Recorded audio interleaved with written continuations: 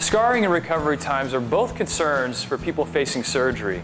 And after any procedure, you want to get back to your normal routine as quickly as possible. And that's why single incision surgery is such a big deal. And it's offered right here close to home. This is Quality 365, your inside look at Lake Regional Health System. Lake Regional Health System, here for you at Lake Regional. We're here with Dr. Scott Brick, a board-certified general surgeon. Dr. Brick, tell us about single incision surgery. Give us the overview.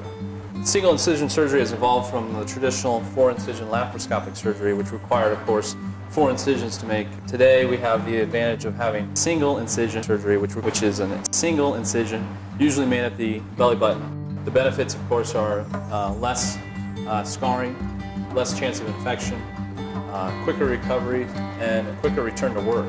So this is the traditional Trocar we use for traditional laparoscopic surgery. And this, again, is 12 millimeters in size, and you'd require, for a traditional gallbladder, you'd need 4 of these inserted to make visualization and removal of the gallbladder possible. Today we have this single port, or single trocar, which is about 12 to 15 millimeters in size, and you can operate all the camera and all the devices to remove the gallbladder through this single incision. This is the traditional laparoscope that we have been using for years and years. And you can see it's a non-flexible tip.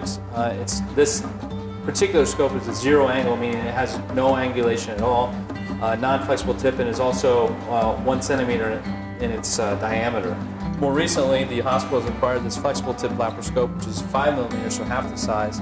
It also has the flexible tip. And as you can see, it can go in 180 degrees in any angle. Not only right and left, but in any angle the camera operator wishes to do. So when we talk about the ideal candidate for single incision surgery, who is that person? So ideally, patients would be medium or average build.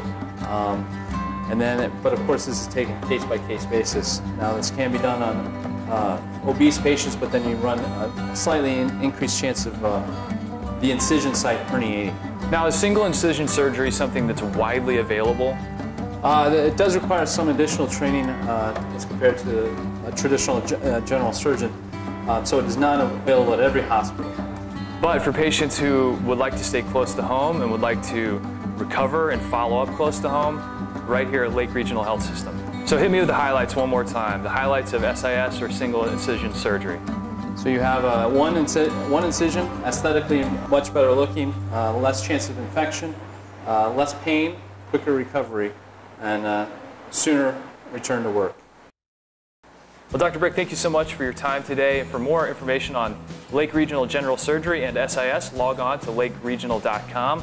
This is Quality 365, your inside look at Lake Regional Health System. Lake Regional Health System.